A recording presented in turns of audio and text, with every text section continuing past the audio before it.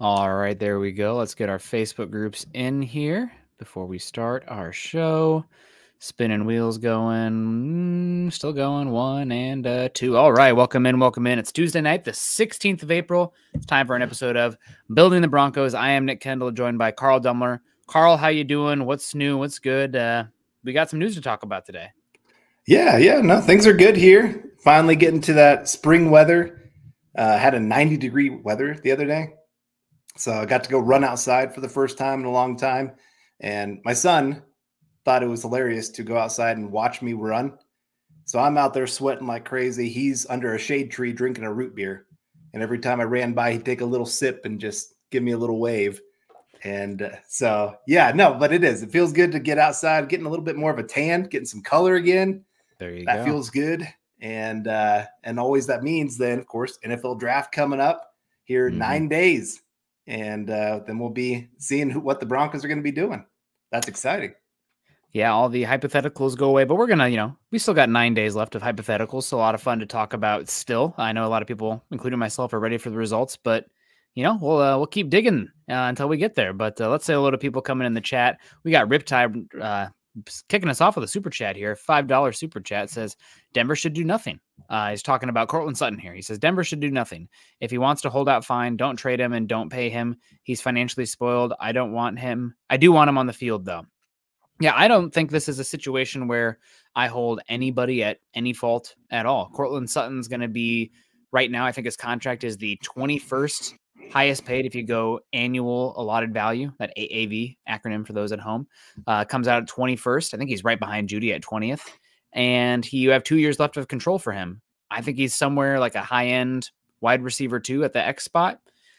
I understand he wants more guaranteed money, but unless somebody's coming and offering a decent, price for him, which why would they in this upcoming draft? I probably just hold on to him and say, man, that's the deal. I don't know. It's the contract. Yeah. And so just for everybody to catch up what's going on, Broncos started their voluntary camp today, and Courtland Sutton was a no-show for that camp. This happens. Justin Jefferson didn't show up for the Vikings one as well. There's usually about, I'd say, 10 players every year that seem to kind of fall into this category of not showing up for voluntary camps for a variety of reasons. Some of them, they have their own training regime. I'm going to throw a name out here that everybody's going to hate. Melvin Gordon. He skipped almost every single voluntary camp that he could. He said, I just like the people that I work out with. I get healthier. That's just what I like to do. And so I don't find this to be too big of a deal. It's one of the few plays that a player can do to show a team, hey, I'm serious about this. I want this new contract. I don't blame him for wanting more guarantees when you've only got 2 million more guarantees left in your contract. Like, if he gets hurt this year, like really bad injury, this could be it for him contract-wise. So this is his one last chance to really put that big power play out there, unless he just goes out there and has an incredible season. So, again, I don't blame him for what he's doing, but I also don't blame the Broncos if they say, yeah, we're sticking with what we got. Deal with it or sit out, whatever you want to do, but this is what it is. Yeah, and the specifics are he's on the books this year for $13 million, but he has only $2 million of that's guaranteed, and he has a fully non-guaranteed base of $13.5 million in 2025. The Broncos can save, I believe it is about, let me see, I have the data right here, about 19 million from moving. No, not 19. Gosh, excuse me. 9.7 if they trade him, and 7.7 if they release him. So can get a little bit more incentivized to get $2 extra million by trading him rather than releasing him. But again, I think he is a productive wide receiver, and he was I think not even debatable Denver's best skill position player last year, and somebody who was productive in an offense that struggled with timing in the pass game. And really, I mean, just not a lot of layups for Courtland Sutton. You see a lot of these wide receivers, they're peppered with layups, the easy targets. And 2 years ago, I remember there's arguing on, I can't remember what game it was, but like Courtland Sutton having to leave his feet on a slant route because the quarterback's struggling to hit him on time in a way that, can lead to yak or stuff. I mean, just hard. I mean, there's some drops on tape, of course, too, but he's a productive wide receiver. And I don't think that I'm just looking to get rid of him to get rid of him. Yeah, no, like I said, especially if you were going to go bring in a new rookie quarterback to possibly start, you want to have players that can go make plays for that quarterback, that quarterback could trust them. That's a big thing really early in somebody's career, is can they trust the person they're going to throw it to actually go catch this or fight for it, for those 50-50 balls, especially because you have to make some of those in the NFL to make it as a quarterback. And, you know, Peyton Manning, he knew who he could throw it to in those moments. Tom Brady, Aaron Rodgers, all those guys, they have their players that they can trust. And right now, I would say Courtland Sutton's probably your most trustworthy receiver to actually go make those kind of plays. Like I said, making those tough catches, 10 touchdowns this last year. I mean, that's nothing to sneeze at. That's a highly productive receiver there. I don't think he's ever going to be a top 10 wide receiver, even if you get him a great quarterback. But he could go put up 1,000-yard season for you and another 10 touchdown kind of season. And so, yeah, I really hope that he gets to stay with the Broncos this year and maybe even next year, because it is a really pretty, I'd say, standard contract. Like it fits well with where he is as a player. It's one of those that I feel like both sides actually are getting what you would expect. He's not getting overpaid like Jerry Jeudy, but he's also not so underpaid that you're going, oh yeah, I understand why you're sitting out, because you should be getting the next big contract like Justin Jefferson. Yeah, without a doubt. And you make a really salient point about rookie quarterback too. But first, let's say hello to more people in the chat. We got Don in here coming in saying, painful as it sounds, time to move on and up. We got David Youngkin coming in here. Evening, everyone. I heard he wants more money, but he still has a year or two left on his contract. I might be wrong. I think it's more about the guarantees, as you mentioned earlier, Carl. Of course, he wants more money. He's going to be 29, I believe, October 10th. I looked up his birthday earlier, and then 30 on the last year of his deal there. So that's, you know, approaching the cliff for wide receiver. So definitely looking to cash in maybe one more time. Maybe it's in Denver, maybe it's elsewhere, but the guarantee, I think, is the main point there. Mike S. comes in, says, what's up, Carl, Nick, Scott, Dylan, and Broncos country. Corey Johnson says, Chris Braswell, edge seems underrated. I honestly thought he'd test better than he did, than he actually did, which was a little bit of a disappointment for me. He tested fine. He's going to be a day 2 option. Edge rusher tends to fall off a cliff after the first round. You can still find some guys there, but a lot of times the real difference makers, you need to take them round 1 if you're going to swing at them. But Chris Braswell stands out there. Isaac, the Penn State edge rusher that's not Chop Robinson. I keep Adiasa, something like that, sticks out to me. And Nealand, who might end up sneaking into the first round based on what a lot of people have been saying. Edge rusher from Western Kentucky. So Braswell's in that tier after the top 4 guys in this class. Well, I want to talk about what is underrated, and that is AG1. The older I get, the more seriously I know I have to take care of my health and nutrition. And that's where AG1 enters into. No matter what you do for a living, it can become all too convenient to rely on coffee and caffeine for that extra energy and focus. But that's not great for your body, especially blood pressure. And there's always that dreaded crash. With AG1, I get sustained energy, so I'm not reaching for another cup of coffee in the afternoon. On top of that, I can't stand swallowing those massive multivitamins. And we all know how crucially important it is to take care of your gut health when it comes to probiotics. AG1 checks all 3 of those boxes, and it does so in an impressive, life-altering way. Focus, energy, nutrition, and improved gut health, all in one delicious smoothie. AG1 is next-level stuff. AG1 is a supplement I trust to support my whole body health and help me feel my very best. If you want to take ownership of your health, it starts with AG1. Try AG1 and get a free 1-year supply of vitamin D3K2 and 5 free AG1 travel packs when you first subscribe. Go to drinkag1.com/huddle. Again, that's drinkag1.com/huddle. Check it out today. So keep circling it back here. Let's say a little more people in the chat. Michael Davis in here agreed Sutton's old regime antics need to go. He wants more than $2 million guaranteed in 2024. Is his playing deserving of it? Perhaps. His attitude? Definitely not. I don't know if I take Sutton as a malcontent. I haven't really heard very much of that. I guess him not showing up for OTAs might, lean into that. But literally the only time I can think of him being reportedly a problem was there was a fight between Emmanuel Sanders and him a couple years ago, and that was in training camp. But you can correct me if I'm wrong. But so I was there, and Sanders was more the problem there than Sutton. Sanders don't have to was talk too much about that, but yes. Yeah, but it was one of those practices where energy was pretty low, and Sanders was walking everywhere. And Sutton, I think it was maybe his second year in the league, third year in the league, something like that. And he just went over to Sanders and said, dude, like, you're the veteran here. Like, show us what we're supposed to be doing. Sanders took offense to that, grabbed his helmet, took a swing there at Sutton, and then they got into a little scuffle. And so that was more, I think, Sutton showing good leadership of trying to get another teammate motivated to actually lead others. And then that was the year that Sanders ended up getting traded halfway through the year because he quit on the team. So yeah, I don't think Sutton's that big of a problem locker room wise. I've always heard pretty darn good things about his work ethic. I think this offseason we've seen a little bit more of a malcontent process for him. Jerry Jeudy getting traded, some other teammates, Simmons, each of those players gone. We've seen him put something on social media of not being happy about it. And I don't get too upset about that. Like, these are teammates. These are guys you've been around for the last 5-6 years, and their family, their kids.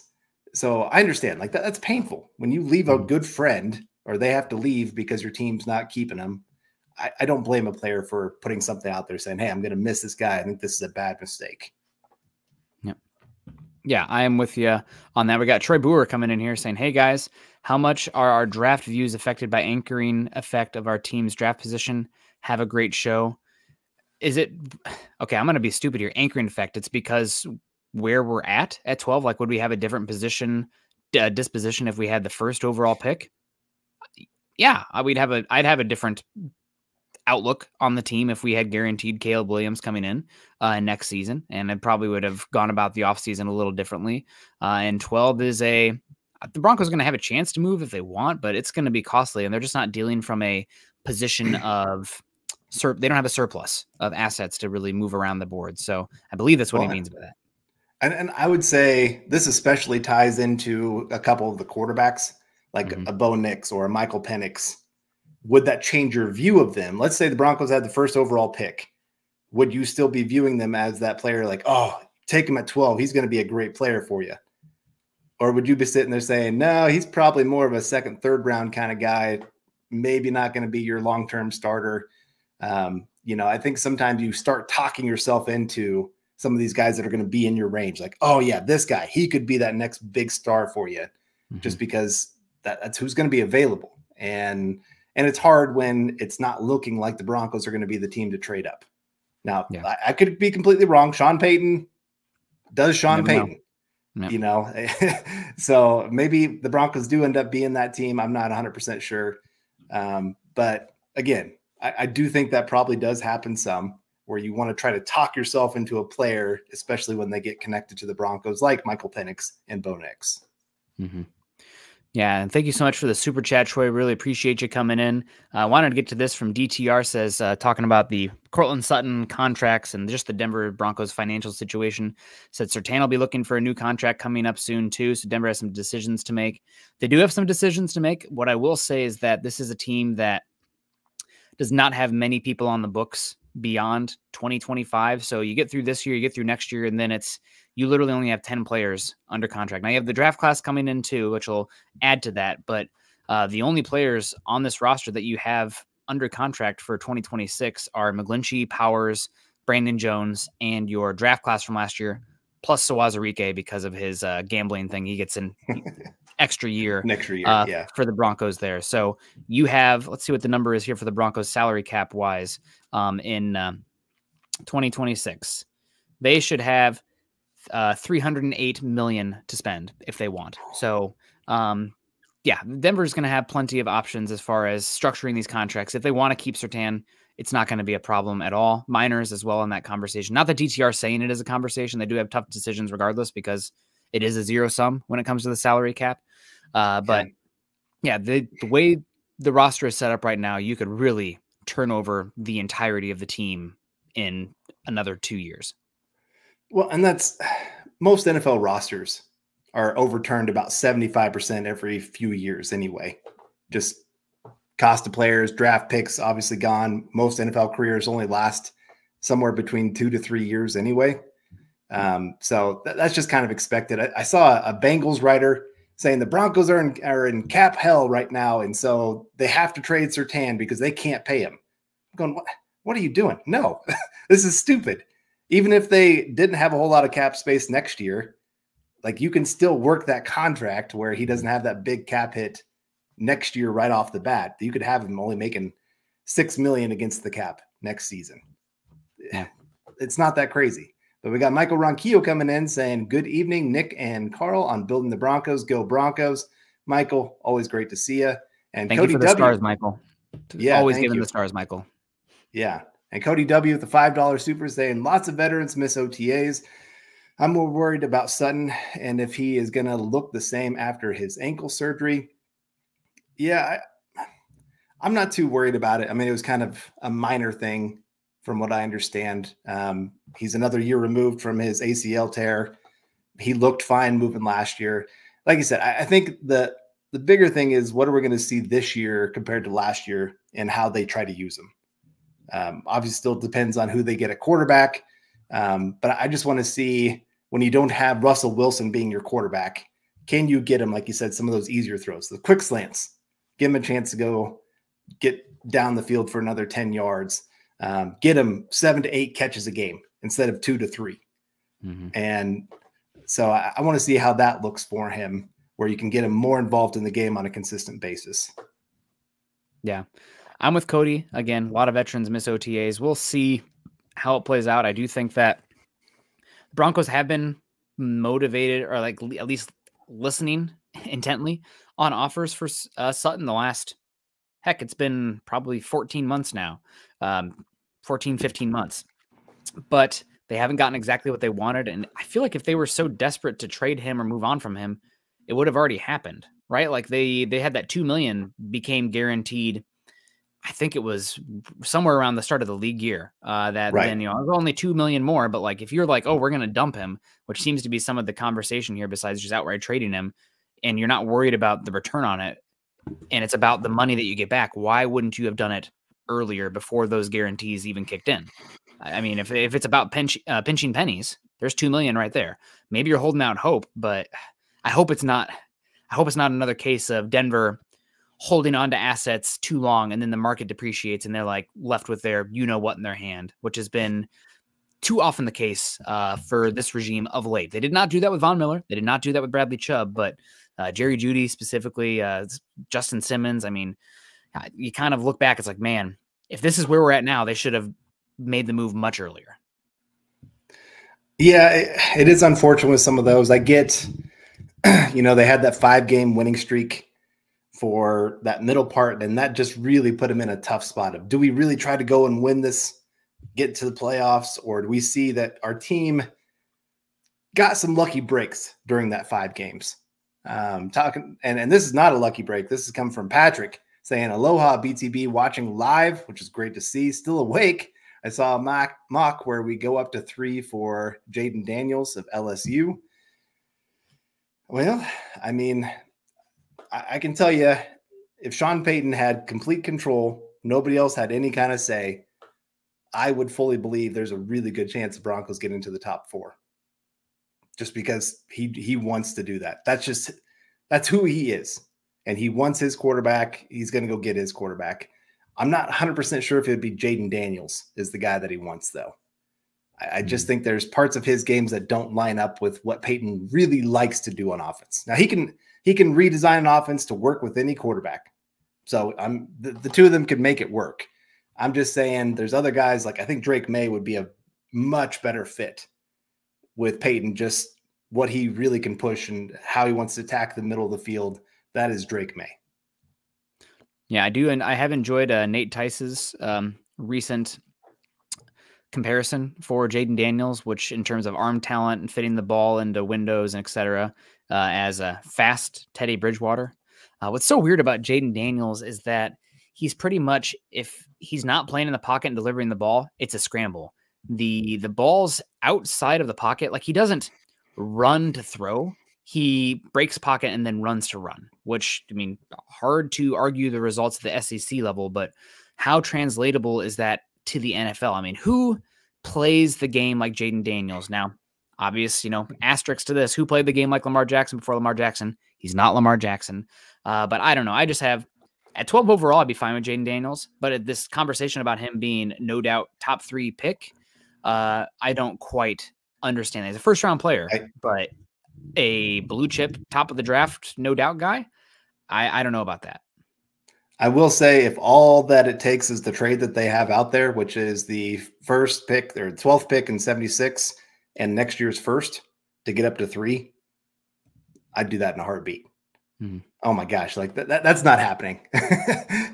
It's taken 3 first-round picks and more if the Broncos want to get up that high. I'm sorry, that's the starting point for that conversation.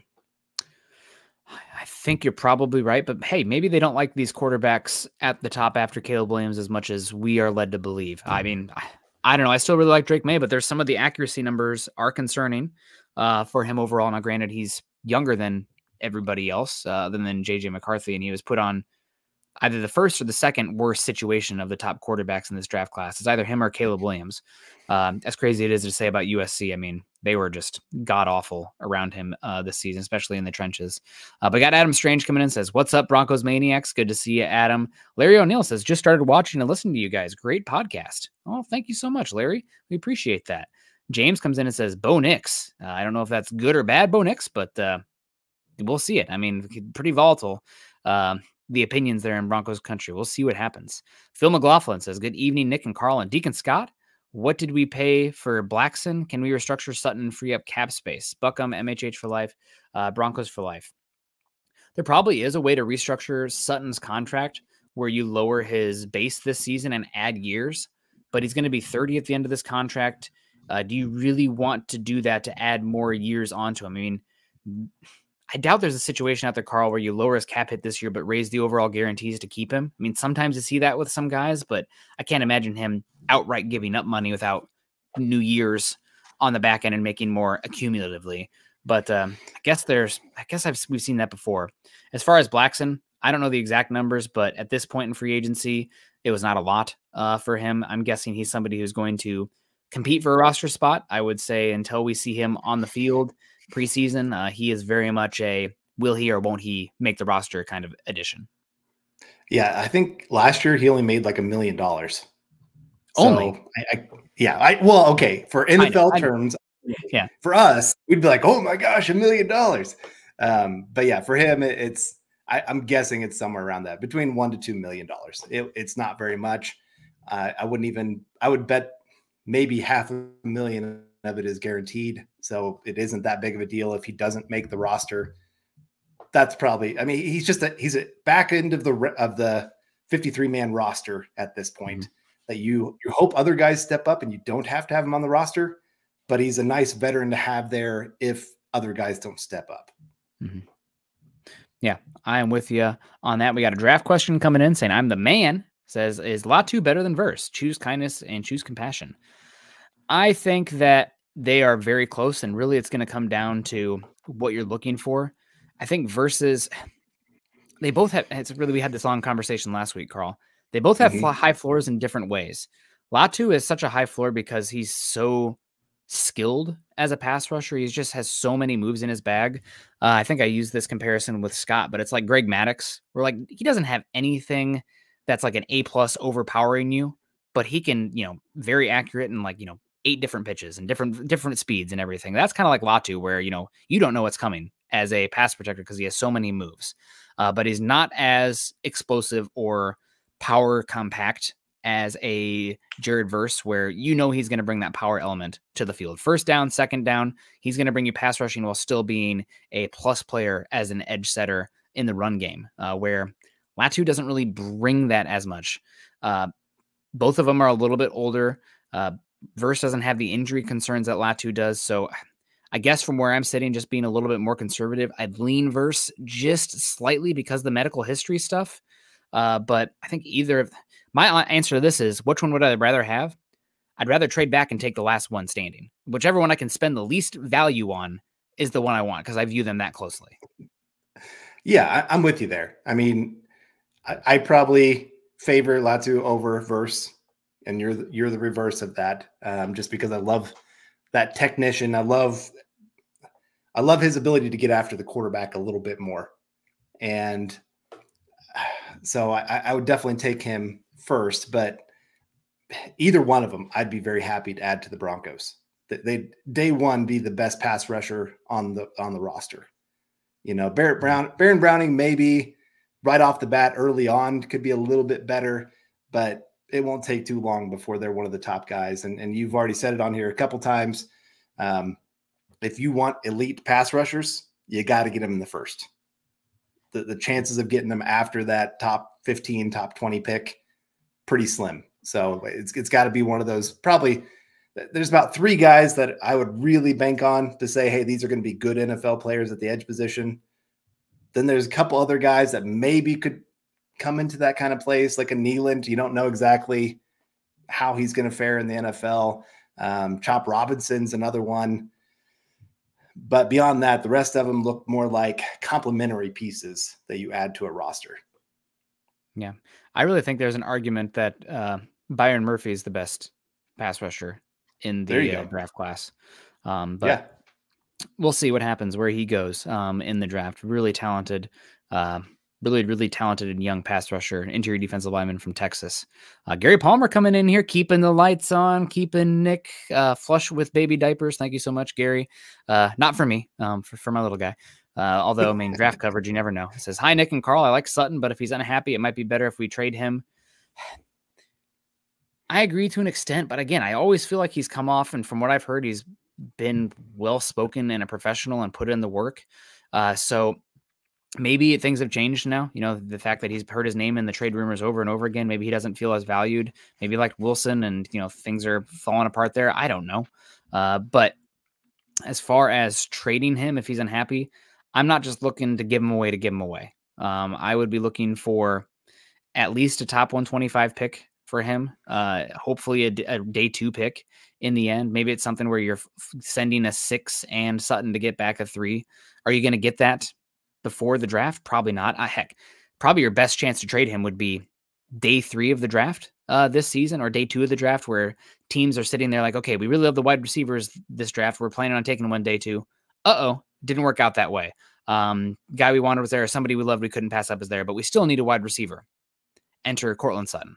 So those are the ones that I think make sense for me. I could also see a team that has a rookie contract quarterback, looking to bring in Sutton just to help the room a little bit. You know, somebody like the Panthers giving up a 2025 draft pick just to get an adult in the room there in the pass catching spot, or a team doesn't have a rookie quarterback contract, but devoid of quarterback or wide receiver talent right now, like the Bills. I mean, the Bills would probably love to have Courtland Sutton out there. So there's going to be people out for him.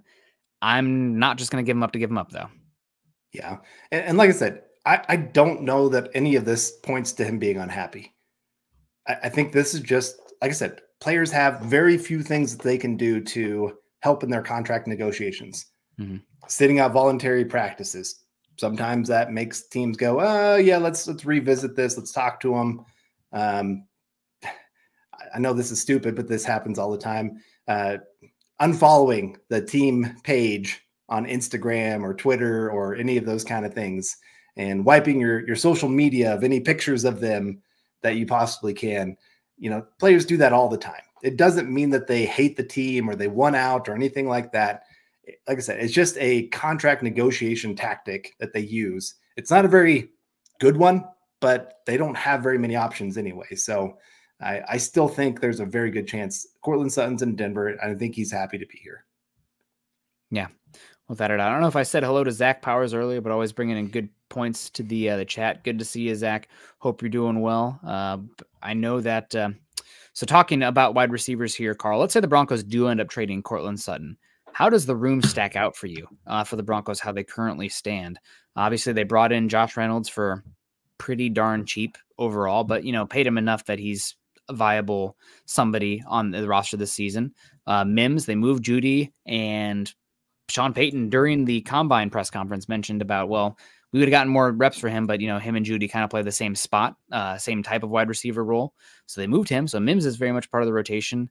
But without Sutton, I mean, I look at the weapons on this team, and like who does much of anything on this team that makes you excited at all. I mean, essentially, you're going to have very specific roles for each of these wide receivers. You know, the one nice thing with Sutton is he's kind of got a nice all-around game. He can do the quick slants if you need him to. I know they didn't use it last year, but that's just because Russell Wilson can't throw that pass on a regular basis. Like, he cannot consistently work on the timing and be accurate and do that well. He can win over the top. He can win with his route running. He can win with power. He can win with jumping over the top. That's the nice thing that he brings to the table, is you just don't know exactly how the Broncos are going to use him from a play-to-play basis. Tim Patrick, he's very limited. What he's good at, he's really good at. His ability to run the 9 route, the fly route, whatever you want to call it, the go route. He can get down the field. He's big, he's strong, he's fast. I hope he's still fast. We'll have to see after these last 2 injuries. He can do that. And he can do the comeback routes. He's very good at those. Those are his two main things that he can do on the field. Mims, we saw the Broncos like to use him in those gadget plays. He can still do those kind of things. You hope that he can add a couple more things to his game this year compared to last year, that especially now that Jerry Jeudy's gone, you can put him in some of those kind of roles. And maybe you have a quarterback that can actually take advantage of those kind of wide receivers compared to, again, Russell Wilson. And Josh Reynolds, he's probably the more all-around guy for you. He's not to Sutton's level by any means, not even close. But I guess he'd probably take over for Courtland Sutton in that spot. And then you kind of hope that you can just hold it together until you can next year get into that first-round pick. And this is where, as much as I'd love to see the Broncos trade up, like, if you have to give up 3 first-round picks to go get your guy, you've already put that quarterback in a tough spot where they don't have the weapons around them to actually succeed. Mm-hmm. I mean, they can still do okay, but you really like to give them something to depend on. You know, obviously Patrick Mahomes had Tyreek Hill, Travis Kelce. The Bills went out and got a couple different wide receivers for him. Diggs, yeah, I know he's not there anymore, but you wouldn't got him a true number 1 wide receiver to have with him. You look there with the 49ers and Brock Purdy, like, they had some great weapons for him to step in there and be successful day one. That's what you want to see. And Broncos don't have that. Even with Sutton, they don't have that. But they really don't have it when Sutton's out of that building. Yeah, I mean, I think I can pretty confidently say that if you take Sutton out of the equation in terms of the Broncos' skill positions in running back, tight end, and wide receiver, it's a bottom 3 room in the league. And it's probably bottom 7, 10 right now. But is, you know, Brandon Johnson, Tim Patrick, Josh Reynolds, Marvin Mims, Lil Jordan Humphrey, Adam Troutman, Greg Dulcich, Javonte Williams, Samaje Perine doing anything? I mean, are those guys going to be even drafted in fantasy football beyond, you know, like 16 team leagues? I just, right. It's a bad looking group. Now that obviously can reset, as we've talked about on here. It's a deep wide receiver class in the draft. Some people say it's been probably one of the better classes in a decade, but I also see the comments in here about wide receivers being a dime a dozen. There's wide receivers coming in the draft every year, but you look at the market and what these guys get paid. They're not a dime a dozen. The difference makers, teams want 3 or 4 wide receivers that they like and they can trust. And Scott can probably answer this in the chat or something, but like Darnell Mooney, who's been injured and kind of a gadget guy on the Bears, and he goes out there and gets $13 million a year, $14 million a year out there for Atlanta to be the 3rd or 4th weapon. I mean, I know they're coming in every year and there's a lot of wide receivers, but look at what the market is saying. These guys are valuable. They are sought after. The value on the market is not always dictated by scarcity, but also by impact. And wide receiver value is definitely dictated by impact. So I don't agree that it is a dime a dozen. You have a chance to replenish the position, but there's no guarantees. No team has spent more. I think I read the last 5 drafts. Denver is one of the top 5 teams in spending draft picks, top 100 draft picks on wide receivers. Jerry Jeudy, Marvin Mims, KJ Hamler, probably even another one in there too I'm missing, but like you haven't gotten that, right? You have not hit. So there are guys available, but there's no guarantees. And again, the market says these guys are super valuable, even though there are new ones coming to the league every year. Yeah. I mean, if they were a dime a dozen, Jerry Jeudy would have been something for the Broncos. He wasn't. And he still got paid. That's what's kind of crazy. Now the Browns, that was a ridiculous contract to hand to that guy. But yeah, it's still, if you don't have wide receivers to throw to, it becomes a problem. You know, when teams can dedicate more to the front seven and stopping the run and like daring you to throw the football because they know nobody can get open, and that becomes a huge problem. Yep. So becomes a very limited offense at that point. And we got Sutton in 18, Carlos Henderson. Oh my gosh, dummy. That one. I loved Carlos Henderson in the draft. I really thought he was going to be something. And if he had a head on his shoulders, the talent was there. Like athletically speaking, that guy was set up to be a huge player in the NFL, but just couldn't get his head right. So that's a tough one. Plus, now I have a real grievance with him because he tried to rip me off for like $500 once. Wow. Well, that's yeah. Now, I guess I shouldn't say, I don't know if it was him. It was his Twitter account. He was giving away or selling some Xboxes, and I don't know. I thought about trying to buy one and thankfully I found out before I gave money that this was not going to be good. So yeah, Carlos Henderson, you and I have beef. The New Mexico man saying entitled spoiled Sutton. Do nothing. He is worth more to the Broncos if he's traded. I don't know if I believe in that, but hey, man, New Mexico man, you're definitely entitled to that opinion.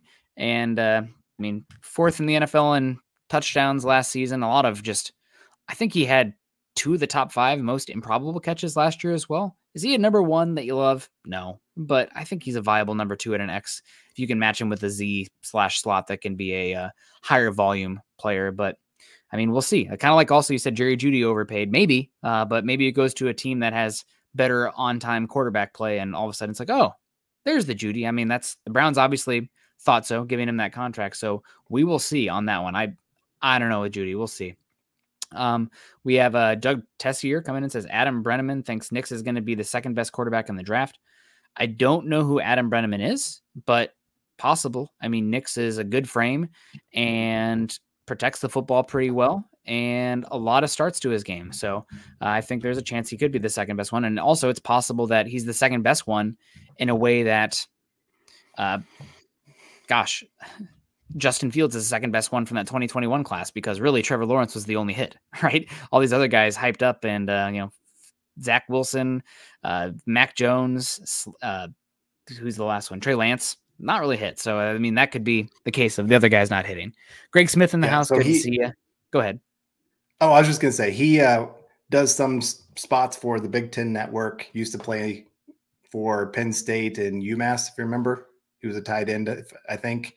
Wow. And so now he does college football analytics and some of those kind of things. So just another sports figure, sports media guy out there. And I mean, all these quarterbacks have their fans and people that are against them for many different reasons.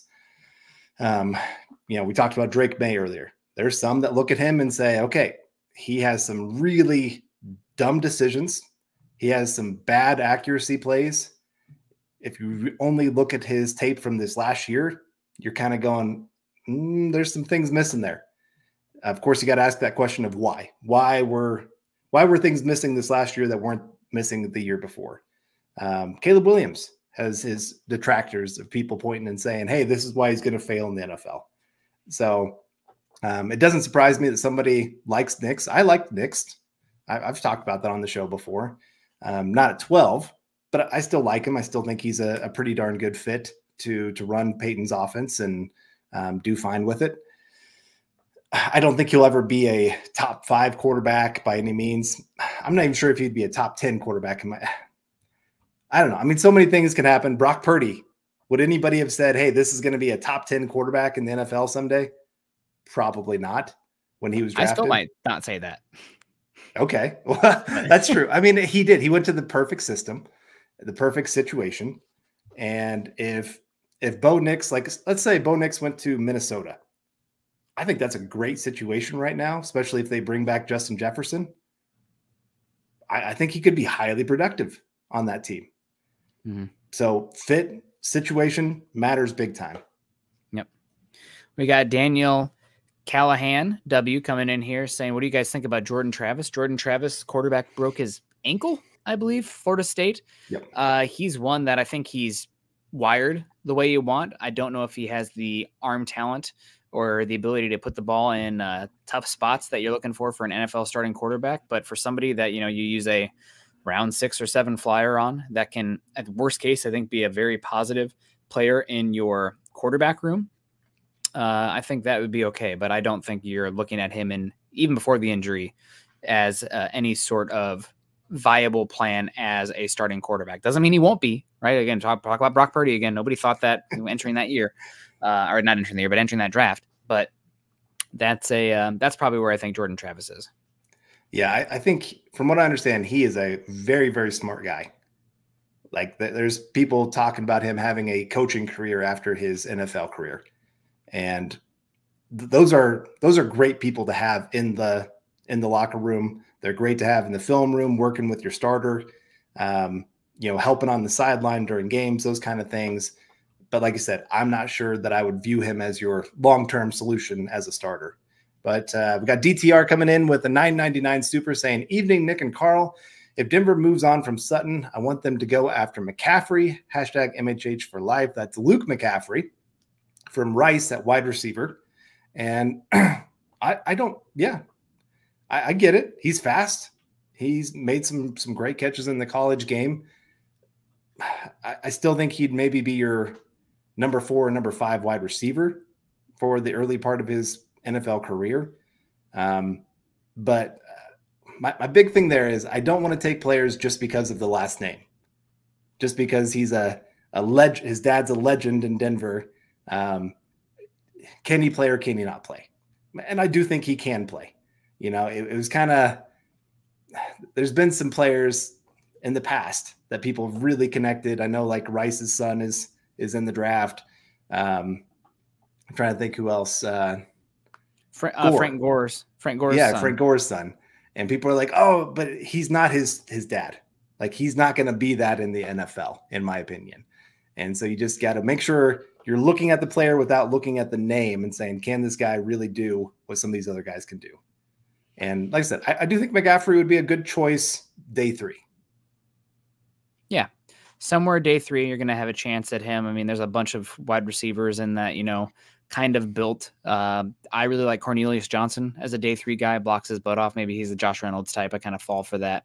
But yeah, McCaffrey, round 4, round 5. I think that's a fine area and something the Broncos, I think they brought him in even as well. So that's certainly possible, but there is a lot of viable wide receiver options for the Broncos. Way too much talent for the amount of picks the Broncos have, right? That's my biggest issue. We need more picks. One reason for the trade down option here. Speaking about the draft, though, talking a lot of wide receiver here and just the state of the Broncos roster. We've talked a lot about, quarterback, of course, and then it's been defensive line, edge/interior, offensive line, and some cornerback as well. But if Sutton is moved or this, information coming out, are you thinking that it raises the possibility that Denver takes a wide receiver in the first round, or if they trade back, maybe first round / second round in that kind of range? And who are some guys that stand out for you? I will say, obviously, if one of the top 3 wide receivers falls to 12, you probably sprint into the podium. I don't think that'll happen.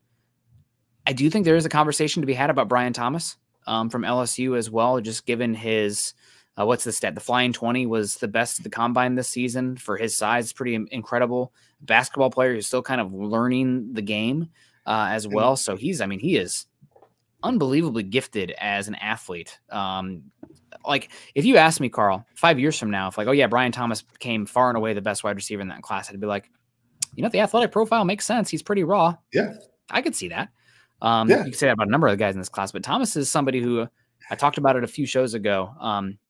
Dark horse candidates for the Broncos at 12. I think Thomas is probably, after this news, rising up in the dark horse candidate.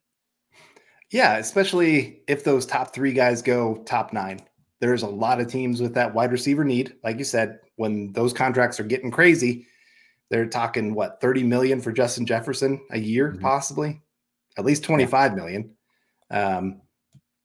So his value kind of goes up a little bit because of that. He is raw. He runs like 2 or 3 routes right now at the college game. And so he's still learning the nuances of how to play the position. But if there's a guy I would take a chance on to become that true number 1, Brian Thomas would be that guy. If we traded back, let's say, to pick 15, 16, and he was there, I would have no problem with them saying, hey, we know that we're not going to be great this year, so we don't need him to be a star day 1 for us. Like, he's going to go make some plays no matter what. But year 2, year 3, year 4, that's when we need this guy to be that number 1 for us. Yeah, that makes a ton of sense for the Broncos. A couple other guys, Lad McConkey of Georgia. Again, another guy that's not going to be probably a true number 1 in the NFL, but he's a great route runner, makes tough catches, works hard. You can tell, like, this guy knows the little things about the game. My son showed up right before we were going to start the show today, and he goes, Dad, hey, we're going to practice football today, right? I was like, no, I got to go do my show. He's like, no, you told me we could work on the little things so I could be a great football player. Like, that's Lad McConkey. He's been that guy for a while. Ricky Purcell would be a great one in the second from Florida. Just great athletic profile, makes some ridiculous catches. Some of the plays that he comes down with, I'm just like, what? How did that even get through the defender 1? How did you have the concentration to make that catch? That's him. So I could see that one. Leggett of South Carolina. There's some up and down to his game. Like, there are some freakish plays. He's, again, one of those freakish athletes, big, strong, yards after catch. He can run people over, strong hands. But then there's a lot of just bad plays as well when you're watching him. Plays where he's just not in position, doesn't understand what he should be doing for leverage-wise. And part of that, I think, is just South Carolina was just kind of that offense was weird, and then they didn't always have the time to make everything work, and I don't know, it just looked all out of sorts most of the time, and it seemed like Leggett and their quarterback had to kind of Rattler had to kind of just make things work, and they kind of did it at times, but it just seemed really out of sync, kind of like the Broncos last year a little bit. They were a team that, like, when your offensive line is that bad, you can't really do very much, right? Like, you can't run the football, you can't protect. It's pretty hard to evaluate everyone else when the offensive line is as bad as South Carolina's was. Again, then the stat is he was under pressure 40% of his dropbacks, which is just unbelievable. You don't see that. Phil McLaughlin, guys, in your opinions, what's the biggest difference between Nix and Rattler? I think Rattler is better. He's better at throwing tight windows and manipulating tough pockets and trying to hang in there and push the football. Nix is a better athlete. He's much thicker and he protects the ball a lot better, and he's not going to put you in as many bad situations. Nix is much more of a caretaker, where you're not going to go out there and, go get a bucket as much, where Rattler has a little bit of Baker Mayfield, I'm going to try something here to his game, which I can appreciate sometimes, but it's frustrating too. The other thing is, the talent discrepancy for what Oregon had in the Pac-12 compared to what South Carolina had in the SEC is very noteworthy. Very noteworthy. Right. But there are definitely those plays. Rattler would be coming to the sideline and a coach would go, what were you thinking? Like, what were you seeing to make that kind of decision? But then he's also going to have those throws that just leave you going, wow, okay, yep, that's all you. That's arm talent. That is just a natural gift that not many guys have. And so I like both guys for, like I said, for different reasons at different places within this draft. And Rattler, if he's grown up, I have no problem with the Broncos using a day 2 pick on him and just trying to see if you can get something out of him. You don't have to commit to him long-term. He could be a really good backup for you. If he has the right attitude, I should say that. I don't know if he has the attitude to be a backup or not, but otherwise, like I said, maybe he could end up being a really good starter in the NFL because he does have the arm talent to do it. Yep. Yeah, will be interesting. Again, it's the same thing with me with conversation we had earlier about those edge rushers between Rattler, Penix, and Nix. Give me the last man standing. That's what I'm leaning in, and that's assuming that all the character stuff and everything comes out even. But gonna have to start wrapping it up here, Carl. Any other names from the draft now that we're talking wide receiver? You mentioned McConkey, you mentioned Pearsall.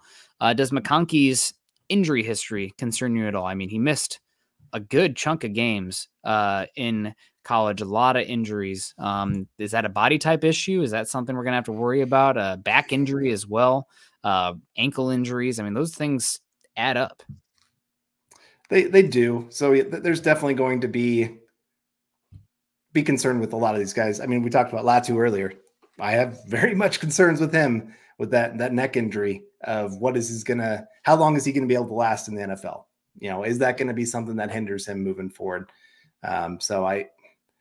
Any of those guys, that's something you got to get checked out. Why is the injury showing up? Is that just a body? Is it a body thing? Is it just they took some unlucky hits? Because I think McConkey took some bad hits in college, got thrown into some bad places at times, and got banged up that way. But we got Riptide coming in with a $2 super saying Drew Lock had arm talent. You're right, he did. And there's a lot of guys that come into the league. Joe Milton's going to be one this draft, has maybe top 3 arm talent in this draft class, but I don't view him as a starter in the NFL. No. You take those chances every once in a while. Like you look at the physical gifts and you say, okay, can this guy have the mind to make it in the NFL? Josh Allen, when he came into the NFL, he was more arm talent than he was football player, quarterback. And he showed, like, he put in the work and he became a great NFL quarterback. Patrick Mahomes, some people were kind of questioning, like, hey, can he make that move from the college game and what Texas Tech was running to the NFL kind of game? Can he really do that? Or is he just a great arm? Obviously, he was able to make it work. But there's been plenty of other guys. Paxton Lynch is another one for the Broncos, had a strong arm, didn't have the mind for the game. So you got to find that balance between the two. Sometimes you take the risk more on the arm talent, the physical traits, just because some of that can translate when things break down. But there are probably more times than not where that doesn't work out in your favor. Despite all the busts at quarterback, the NFL is pretty good at evaluating the haves and have-nots at quarterback. If you look at draft success over the last 10 years, not that many great day 2 picks overall. Now we can argue, separating quarterbacks 1, 2, and 3 in each class, sometimes not as good, but they tend to find the first round guys and take them and they end up hitting. So I just worry a little bit about some of the quarterback with the brain. You want the brain and the athleticism, right? And the arm talent, right? You need a little bit of everything there. We come back to, I would rather take a chance and miss on a Trey Lance than take a chance and miss on a Mac Jones. Personally, I mean, I'd rather swing for the fences there, especially in the AFC West, where Denver's at right now. You think, bringing in an Andy Dalton is going to move the needle in Denver? If anything, it's going to get you stuck. And then you're like, okay, well, we finally have competent quarterback play. Do we pay him? I mean, that's like, I'd be scared if I was the Dolphins out there with like Tua and the injuries and stuff. It's like, oh my God, is he going to get paid $40 million a year for Tua? I mean, I don't know if I'd be doing that. But especially as day 2, we can start to talk about this guy lacks this guy lacks that. But if you're using top half of the first round pick, you don't want to be negatives in some of those categories. So you need both. Also, it's not just the brain. It's not just the athleticism. They need to be an absolute psychopath competitor. That's a requisite for me to use a premium pick on them. I mean, I'll never forget, John Elway had all the quarterbacks over for pool once a week. And once he lost a game of pool, he sold that pool table and got a new one. Had the stink of losing on it. That's kind of what you're looking for a quarterback. Yeah. Maybe, doesn't always work in relationships and other aspects of life, but it's that Kobe mentality where I need to win like I need air, which is built different, literally. But any final thoughts? I'm still talking wide receivers. Courtland Sutton, If I had to ask you a month from now, would Courtland Sutton be, is Courtland Sutton going to be on the Broncos? What do you think? I say yes. Just, I don't think his contract's all that crazy. Like you said, I think he's a nice veteran to have in the room. Tim Patrick, you can't really trust him to stay healthy. Marvin Mims, not going to be your number one by any means. That's just not his kind of game. You know, why you go down that list and none of them can do quite what Courtland Sutton can do overall. And for all these, you know, I know in our comments, we've seen a lot of people talking about different quarterbacks in this draft and stuff like that. If you want a young quarterback to come in, you don't get rid of Courtland Sutton. That's my big thing. Like, if you really want to draft a quarterback, you keep Sutton around at least for a year, just to help a guy with his development more than anything else. I watched what the Panthers just did. They go draft Bryce Young, but part of the trade to get him is they trade his number one wide receiver, DJ Moore. And DJ Moore goes and has a great season for the Bears, and Panthers are left with nothing. So, but what we are left with here is Michael Ronquillo coming in with lots and lots of stars for us. Michael, you are the man, the legend, the myth, all those things. Thank you so much. Saying great show tonight, Nick and Carl, and building the Broncos. Go Broncos. Go Michael. I can't say enough how great it is every week coming on the show, just seeing you show up, Michael, and support all of our shows, but especially here on Tuesday. Just appreciate it. Thank you for showing up. And I saw earlier you said, I just can't wait for the draft to be over.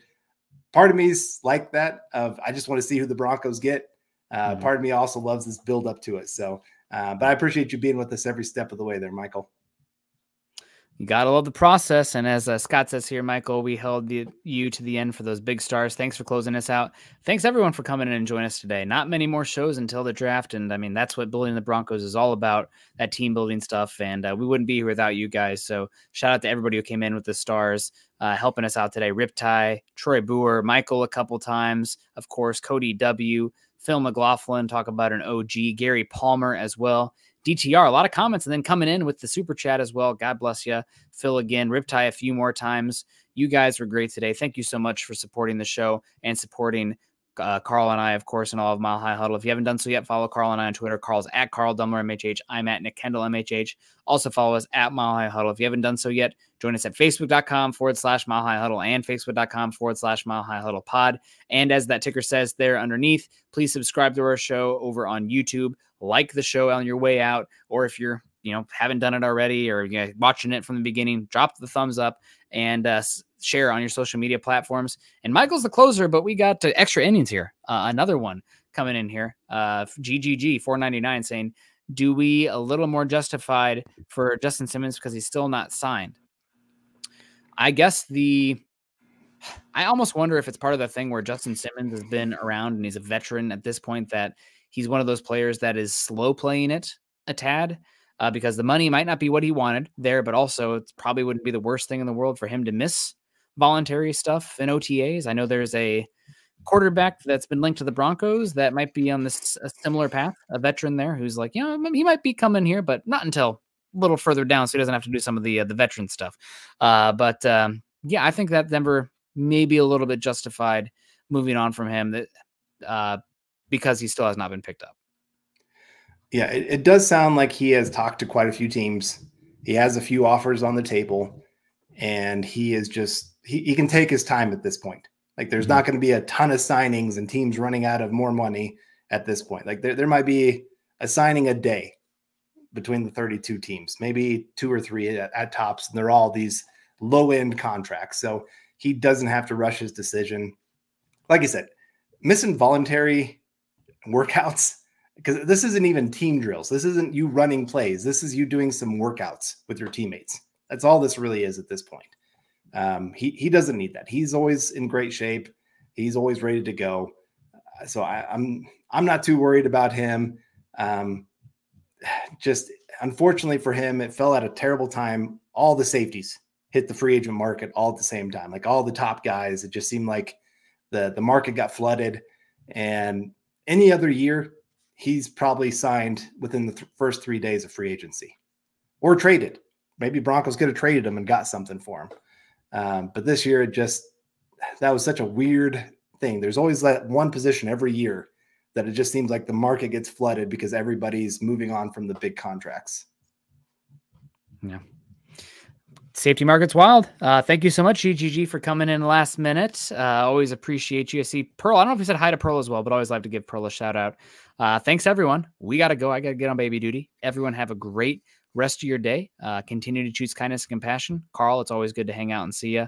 And we'll see you guys tomorrow. Oh, and a programming note, Scott and I are live tomorrow morning for Broncos for Breakfast, Mondays and Wednesdays. So there we go. We'll see you guys tomorrow morning. But until then, choose kindness and compassion. Go Broncos.